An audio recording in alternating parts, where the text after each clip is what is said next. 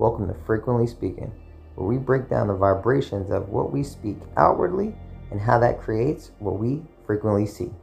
In today's episode, we're going to delve into discernment of choice and decision. So as we go through the day and we communicate with others, we go through a lot of communication through our auditory sense. So you hear it, this person is saying it. So it's a receiver and a transmitter, right? So a lot of times we tend to forget that another person is another perception. Just like we have our perception and we receive in words, we give it out a different way and it's perceived a different way. So with the discernment of two different words that really do sound the same and can definitely get confused with one another, if we take into consideration another person's perspective, this can possibly be true, that the same instance and the same state of what you guys are talking about is the same. It means the same thing, but if I have a different view on it, and if I grew up with always feeling like I had to make a decision, or somebody was giving out that tone like, oh, make a decision, make a decision, make a decision. That's how I feel about that. You may have been raised in a different way of seeing as, hey, you have a choice to do X, Y, and Z, and if you're given that choice, then you have a different relationship with this word. So a lot of times our perception deals with the relationships of our senses. So it's about how we take in those vibratory senses, how we give off those vibratory senses. And the only way that we're experiencing it and seeing it is through that speaking. So let's take decision. If I feel like you are giving me a decision to make and I have a negative connotation on what that word stirs up for me, it may stir up some negative emotions, some negative thoughts, or a negative perceivance. So I may look at you in a way of like, well, who the fuck are you to give me a decision, and you could be, on the other hand, looking at as it is like, I just want to give you a choice because I have an open thought process to you, I have an open willingness, and that's what I want to give to you, is I want to give you a choice here. But a lot of times misconception and miscommunication comes within a translation.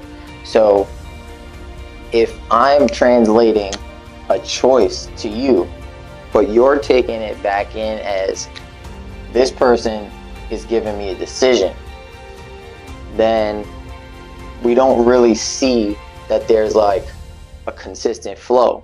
There is a discord. You're rocking on this vibration, this person's rocking on this vibration. So just having an understanding of the way you can look at something that is constant here, and it's the same constant here. These two words give you the same meaning, but if my perceivance is coming at it as you're giving me a decision to make, I could also say, okay, this person is giving me a decision to make, but I still get it. I'm still here on that wavelength with you, but it's a matter of understanding and how I understand that some people weren't raised like me, or some people don't have the same perception like me. You can take that word and transmute that energy just by understanding another person's perspective. So it's not necessarily that there's a right or a wrong down the middle, that this way is only the right way or this way is only the right way. It comes with an understanding, and once you can understand the duality, that this is a constant equal. I know that these two words mean the same thing. I know that what you're trying to give me is a decision, and it's also, you could be saying it as a choice. I get it. But as human beings, have an initial response to everything. Somebody tells you something, you have a little emotional reaction. Now, that's the difference between reaction and response, but that's for another day.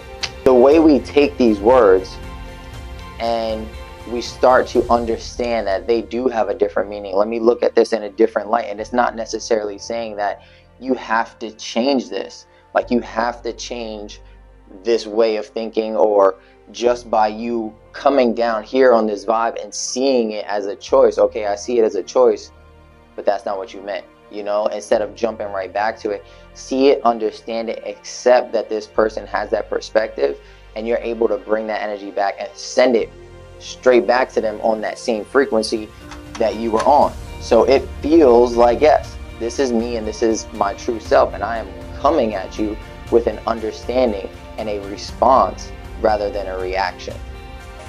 So I say that to say, when we're looking at different words, take a second, 2 seconds, maybe even 3, to understand that, okay, what is my initial response here for this, for the way that I'm intaking this information and the way I'm receiving this vibratory communication.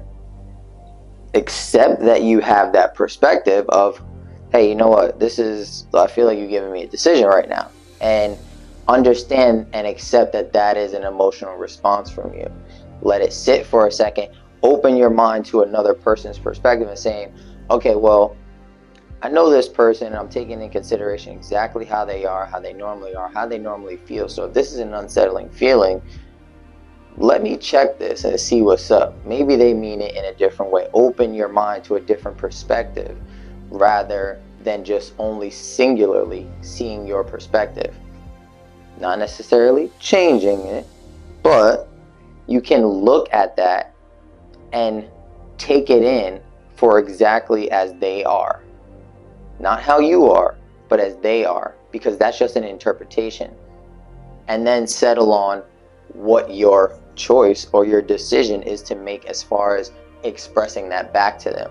You know, a lot of times if a person comes to us with a choice, if they are genuinely a good person and you know that this person is in your life, you know this person's in your life for a reason, they're fantastic, you love everything they're saying, but whoa, what are you saying right now? Are you giving me a decision to make? No, we will not do that. So as you take that in, you say, hey, they're not even about that life. Maybe they're giving me a choice. How should I take this? Let me take all that in, bring it in, and send it right back to you the same way it came, but just a little bit of on it. In understanding somebody's perspective, you don't necessarily have to change yours. You do not have to change. You can adapt and be open and understanding something and respect it for what it is, but do not accept it into your person. I'm just frequently speaking though.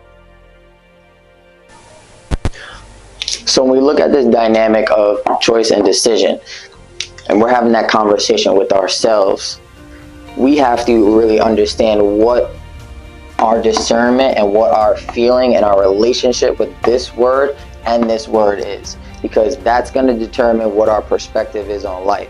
That's going to make the big difference of whether you're going to get up and get out and go do something about what you've always wanted to do, what you wrote down, what you promised yourself before, or if you're going to look at it in a perception and say, well, I have a choice. I mean, we all have a choice, and whatever choice I choose, I'm going to be okay with it. That's the big difference between when you're finding that motivation, or you're finding that discipline, or you're finding that gusto to do whatever you need to do, or if you're looking at it in a passive way rather than in an active way. So let's take a person that has a poor diet, lack of motivation, maybe anxiety, maybe I don't believe in anxiety, it's a psychosomatic disorder, but don't worry, we're going to talk about that later. They may have overweight problems, they may have, you know, social conditioning, which we all have, because everybody knows that we out there doing X, Y, and Z because this person might see it, or that person might see it, or trying to flex for the next person, and stop it. And all these other little different things that set the tone for who you are, right? So as this individual, you're going through life in this direction, and you're coming into all these different wavelengths of things that, boom, hit you. Boom, hit you. So if I take these in and I mark one saying, hey, you know what? I'd really love to help you get on your path to becoming a geologist. Great. I'm going to see that as a choice or a decision.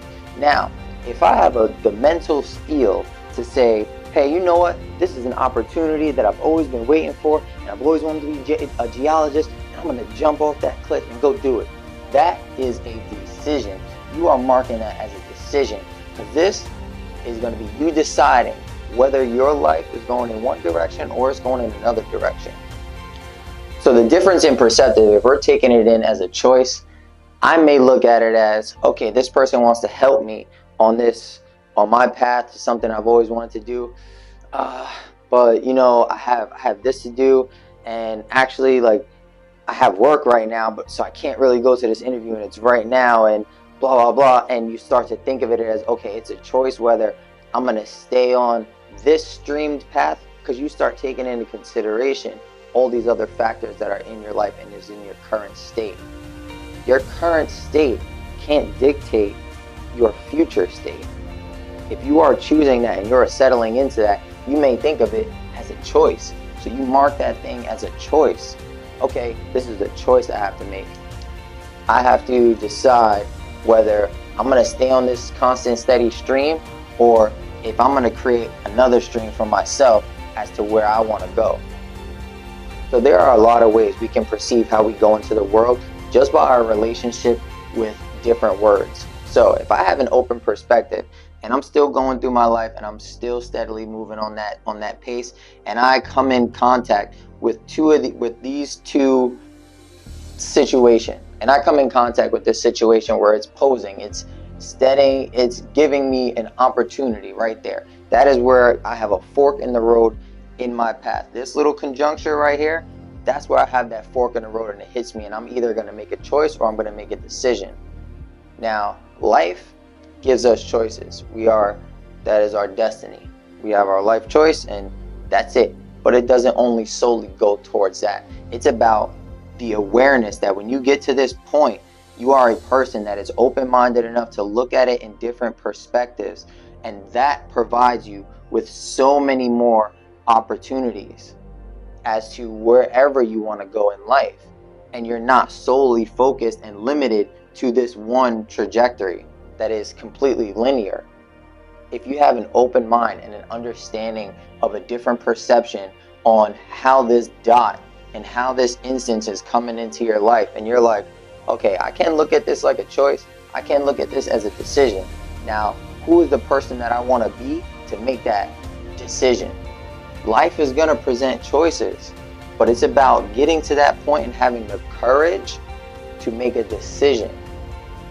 And that is going to open your life up to so many more possibilities. It opens up and it spreads out your refracted light as you are as a human being. If you have a closed mind, you are on a fixed point of view going straight forward. If you have that closed mind and you're just thinking as anything is just a choice, or something is sub-level to anything that I am, you are closing that frame of view for your light to actually burn through as you go through your existence, because this is the measurement of time.